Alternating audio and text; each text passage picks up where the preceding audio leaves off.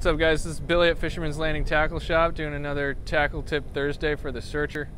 Today I'm going to show you guys how to do another kind of dropper loop. Everyone's got their preferred way to do it, but this is just another cool way if you guys want to mix it up a little bit. You know, obviously really good for fishing yellowtail at Guadalupe, also sea bass fishing, and really anything you do with a dropper loop. So you know, peel off a good amount of line. It's up to you, but I mean, a lot of times on the Guadalupe trips for yellowtail, they like a bigger loop or whatever. So just, you know, about that much. And then you're just gonna do like a 3 or 4 turn surgeon's loop. So, you know, just double it up, pull it through. 1, 2, 3, 4. I'm gonna cinch it down nice and even. Okay.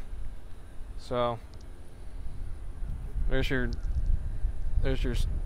big loop here. So you just got a big loop at the end of your line, and then, you know, pull that nice and tight, and then obviously trim your tag end.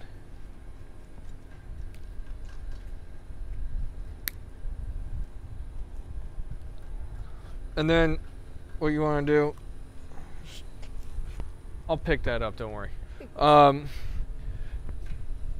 The whole point to this is to cut the loop, but cut it unevenly. So the shorter end is going to go to your hook, and the longer end is going to go to your weight. So we'll cut it, let's say, you know, right there. Now, as you can see, you got one short end right here, and then one long end right there. So when you know, your weight's on the bottom, this is out, and your mackerel or your squid or whatever is going to be swimming free, and this surgeon loop is super strong.